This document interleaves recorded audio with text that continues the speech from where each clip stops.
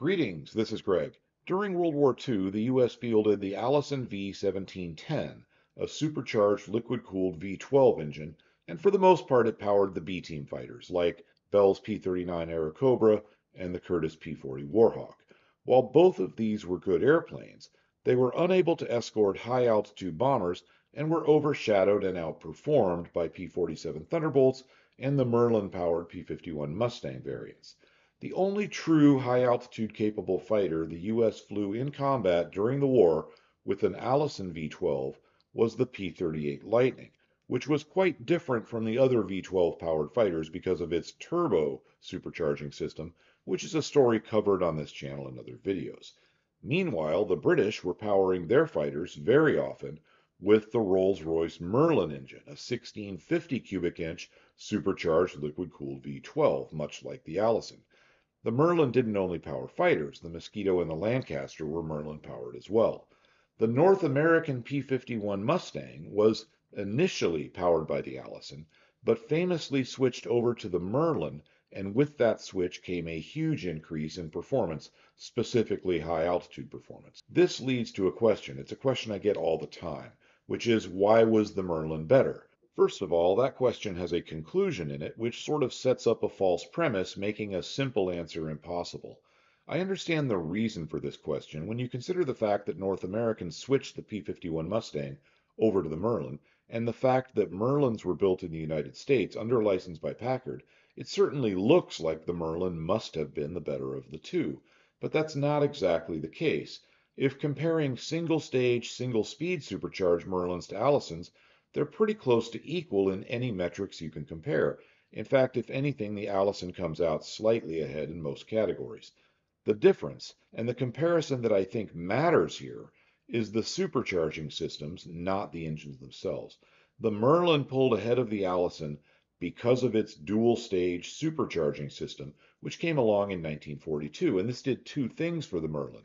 It gave it more power, and more importantly, it allowed it to make a large percentage of its maximum power through a very wide range of altitudes. The Merlin's dual-stage supercharging system was brilliant. It used two superchargers on the same shaft to save space and incorporated an intercooler to cool the air down between the stages and an aftercooler to cool down the charged air before it went into the engine cylinders, thus allowing for more power via more boost and greater charge air density. So it's not exactly that the Merlin was a better engine, but its dual-stage supercharging system was far better than any single-stage system typically used on the Allison. Quite a few viewers here understand that, which is why I get this second question from these more experienced viewers all the time. The second question being, why didn't Allison put a dual-stage mechanically driven supercharging system on their V-1710? Well, they did, but it was late to the party. We have to back up for a moment. In the 1930s, the U.S. Army Air Corps was just hell-bent on using turbochargers, correctly called turbo superchargers, as an auxiliary supercharging stage to feed the engine's mechanically driven main stage supercharger. There were some good reasons for doing that, but turbo systems at the time took up a lot of space. They were big. For that reason, all World War II turbocharged airplanes that were successful in combat were big airplanes. Think P-38 Lightning, P-47 Thunderbolt, and most of the four-engine heavy bombers fielded by the U.S. Army Air Force.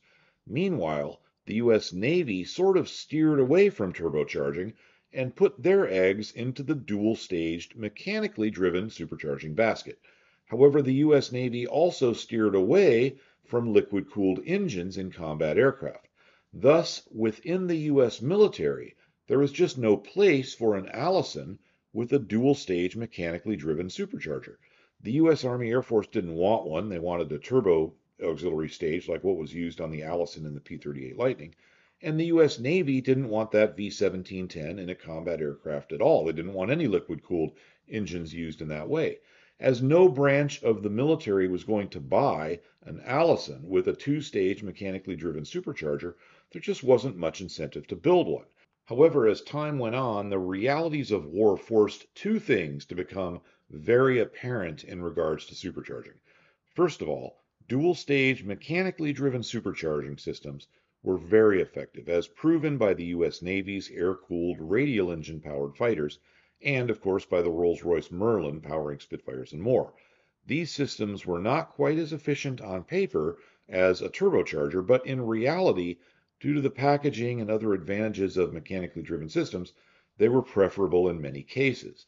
The other reality that became very apparent was the superiority of Germany's supercharger drive system as used on the Daimler-Benz inverted V12s. I have an entire video about this, so I don't need to cover it here, but the short version is that in planes like the Bf-109, the supercharger is normally driven by a system that can speed up or slow down the supercharger to maintain the desired level of boost, or manifold pressure, throughout a wide altitude range, and without throttling the supercharger. This results in more overall power from the engine than the single or two-speed supercharger drives commonly used by the Allies. Of course, the Germans had a whole set of problems holding their engines back, but their supercharger drive system was superior. So one of the questions I often get is, if the German hydraulic drive was so good, why didn't the US, with all its industrial might, simply copy it? The answer is they did. Allison built a dual-stage V-1710, and that aux stage was driven by a hydraulic coupler in much the same way Daimler-Benz drove the supercharger in a 109. The only plane to see combat with this system in World War II was the P-63 King Cobra, so that's the version I'll talk about. The dual-stage Allison put out a lot of power, and it did have that power through a wider altitude range than a single-stage, single-speed setup, but it was not as fully developed as a late-war dual-stage Merlin as used in a P-51. For example, the Allison didn't have an intercooler or an aftercooler like the Merlin. That's a big drawback. As the plane climbs, the air has to be compressed more and more by the supercharger to maintain manifold pressure, which means that the air heats up. That decreases air density, and the supercharger drive power goes up as well. What Allison did was put water methanol injection on it, which helped cool the supercharged air and allowed for more manifold pressure than would otherwise be allowable. Now let's take a look at the power chart for a dual stage setup in a P-63 King Cobra versus the same basic engine in a P-39Q. Now this isn't exactly apples to apples, as the P-39 is on 100 octane fuel, P-63 is on 130, but that's the way the planes were set up to run. As you can see, the P-63 King Cobra has a lot more power. It's running 76 inches of manifold pressure, giving it 1,840 horsepower at sea level. The P-39 era Cobra has only 1,350 horsepower at sea level with its 57 inches of manifold pressure. The P-39's power suffers a bit below 9,000 feet due to supercharger throttling, a drawback of that single-speed supercharger drive. You can't open the throttle fully below 9,000 feet in this airplane or you exceed the manifold pressure limit. Now above 9,000 feet, the P-39's power falls off a bit faster than the King Cobras.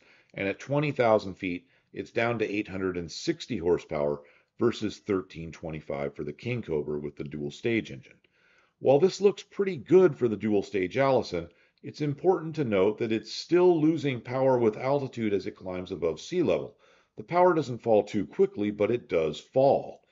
For further comparison, let's add in a dual-stage, dual-speed supercharged engine of V-1650-3, which was a Packard-built Merlin engine installed in the P-51 Mustang, running on 130 octane fuel at 67 inches of manifold pressure. I had to expand the chart a bit to fit this. I wasn't thinking of this engine when I started the video.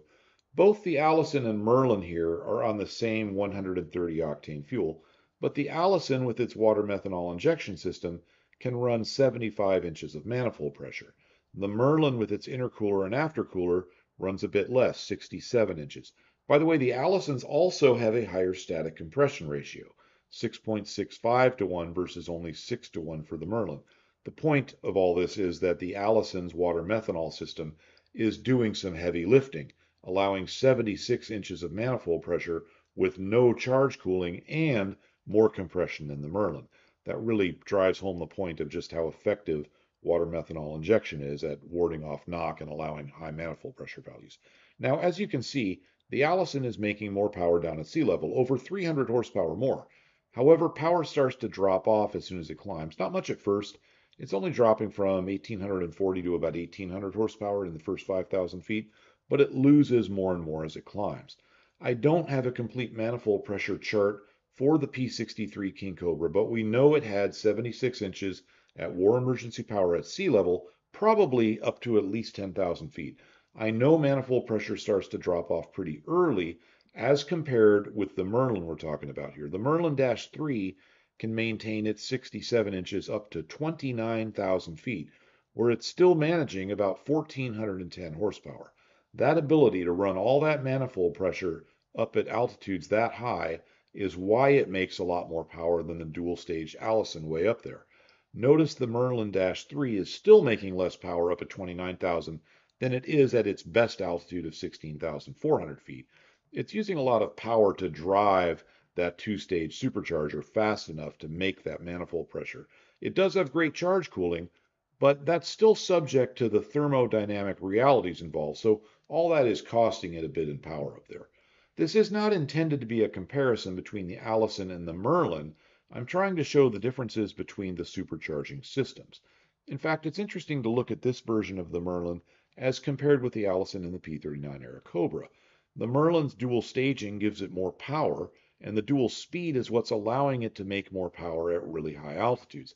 Of course, the drawback of the dual speed design is that there is going to be an altitude range, often called the supercharger gap, in which the low speed can't provide enough manifold pressure for optimal power, and the high speed causes throttling losses to decrease power. That gap is very apparent on this chart. The variable speed drives eliminate that almost entirely. Now look at the dual stage Allison. It's making more power than the Merlin, but less up at high altitudes. The dual stage Allison was never really optimized or maximized in the P-63. Its lack of charge cooling, meaning no intercooler and no aftercooler, really hurt it up at higher altitudes. The aux supercharger also doesn't have the speed range to give a lot of manifold pressure up at 25,000 feet. Yes, it's a hydraulic drive, but remember there is still a gear drive involved, and those gear ratios decide the supercharger impeller's maximum speed. They kept that speed low because without more charge cooling, or some charge cooling, there was no way to safely use more manifold pressure up at high altitudes. None of this was lost on Bell Aircraft, Allison, or NACA. They knew they could make this system a lot better. In fact, NACA did their usual testing and found that with a bigger carb, a different drive ratio for the hydraulic coupling, and charge cooling, they could run this engine with 1,840 horsepower all the way up to 17,000 feet, with a smooth, gradual drop off to 1,200 horsepower at 29,000 feet. We never saw that in the P-63 King Cobra for reasons I'll get into in my upcoming video on the plane. That said, the P-63C performed very well with the version of the two-stage Allison it did have. There just wasn't much need or motivation to make it any better. That's another story. Dual-stage supercharging absolutely took over. Nearly every post-war high-performance fighter used this technology, meaning one supercharger blowing into another. It was also used on some Italian and British race cars. I have a video about that as well. As for that hydraulic drive coupling like the Germans were using, it was used with great success post-war on the Corsair Dash 5. Republic used it on their XP-72. Both are planes covered on this channel in other videos. North American's P-82 twin Mustang used not only a dual stage with a hydraulically driven aux stage, it did this with the Allison engine. North American also experimented with this in the XP-51J lightweight Mustang. It was an experimental aircraft, only one was built. It featured an Allison V-1710, which was essentially an upgraded P-63 King Cobra engine. I'm pretty sure it incorporated the upgrades suggested by NACA. For example, NACA suggested upping the drive ratio for the aux stage from the 6.85 to 1 gear set in the King Cobra to 8.08 to 1. The XP-51J used an 8.1 to 1 ratio. I'm certain that's the same gear set, the slight difference being due to rounding. It also used an aftercooler, exactly like the proposed NACA setup. Again, only one was built, not much is known about it. However, I understand Mr. Marshall will be coming out with a book about the lightweight P-51s, this one and others, so we should all have a chance to learn more about them.